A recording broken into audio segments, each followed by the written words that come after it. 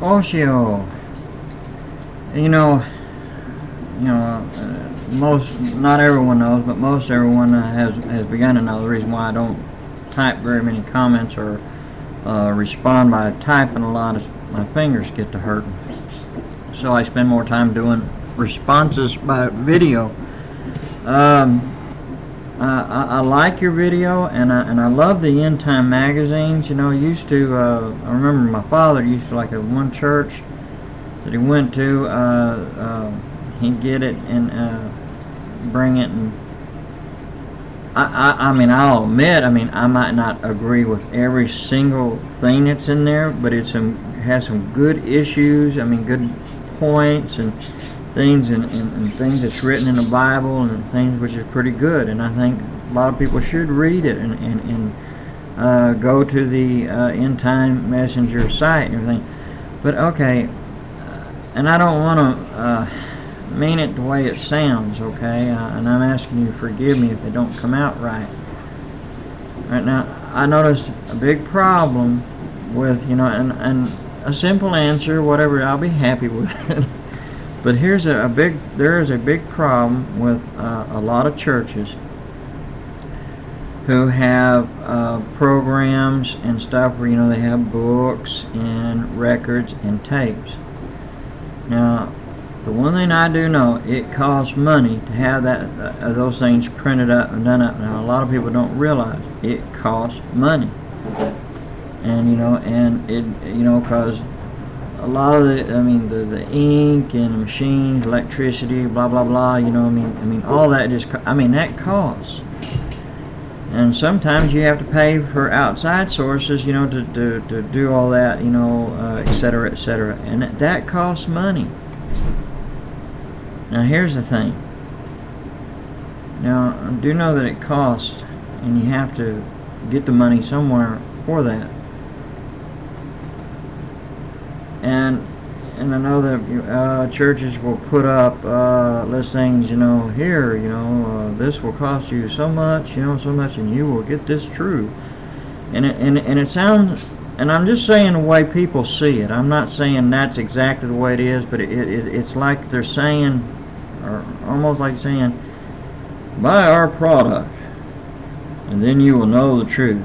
You don't buy it, you won't get it. Or something like that. But the thing is, I guess maybe what I have a hard time with is,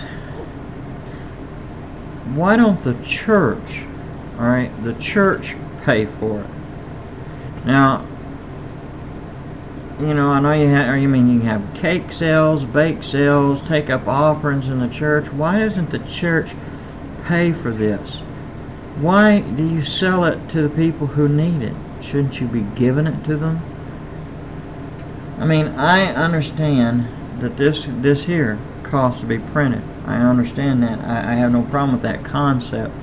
But here's the thing is, why are you selling it to people who are hungry? I really don't even fully, and I said fully, I didn't say, that I don't understand, but I don't fully understand Bible Christian bookstores to a point that you're selling all this stuff, the Bibles, and things which it just don't seem right to sell God's Word. It don't seem right.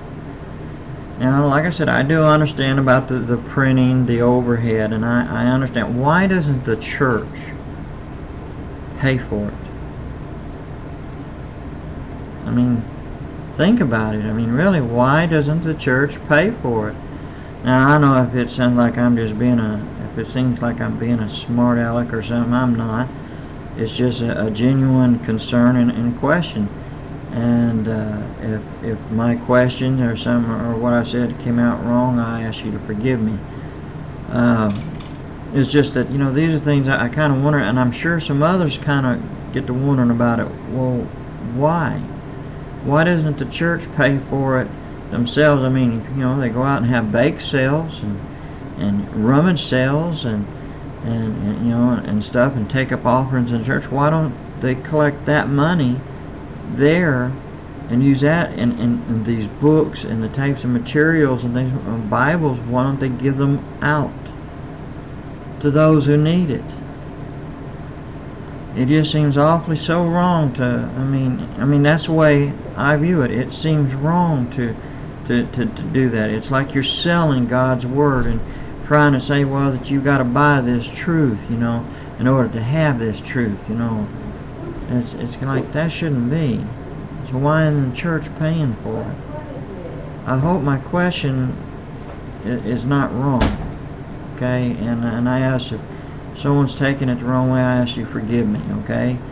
So I ask that God bless you all and continue the good work. I enjoy the EndTime Ministries, some of the subjects that y'all do, and I hope that God continues to bless you. Shalom and Aho.